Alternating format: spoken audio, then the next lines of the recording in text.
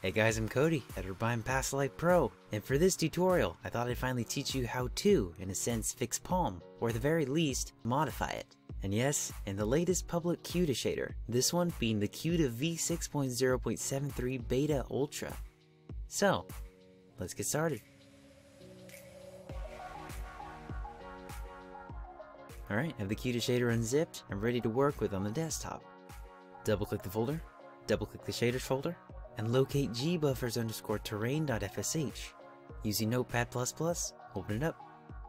From here, scroll down to lines 68 to 71. For modifying the outward characteristics of POM, these values are what we'll use.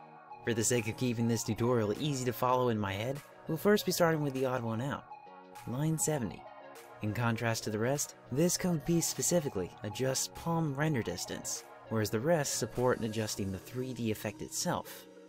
Alright, currently the value is set to 32.0, which is noticeably short in terms of render distance. For my taste, I changed the value to 120.0.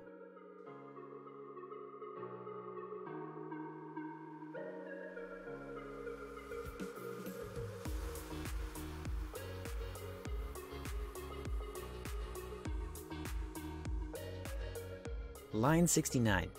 For most, if not all of you, this code piece should seriously pique some interest. Now take this in. This value adjusts exactly how much 3D effect you'd want in the final product. But of course, there is a trade-off with this adjustment.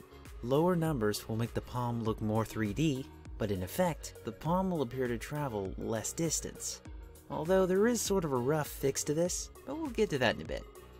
After doing some tests, I found that changing the value to 5.5 is a good place to go.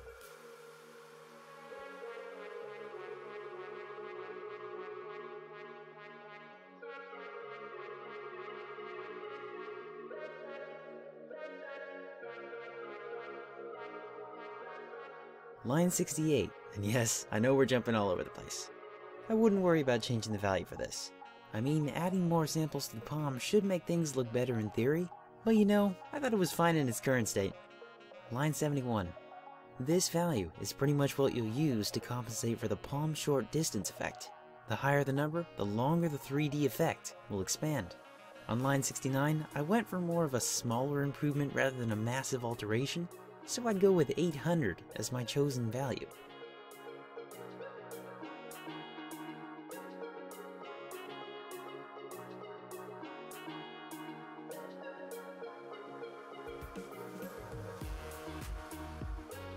Save, and let's check this out in Minecraft. As with all my KUDA shader tutorials, versions in time will change, so if you have any questions, then I'd be happy to help you out in the comment section down below. If this KUDA shader tutorial was of any use to you, then do hit that like button. And before you go, don't forget to check out my channel for some more Minecraft tutorials, some pro quality cinematics, and a bunch of other videos that you shouldn't miss.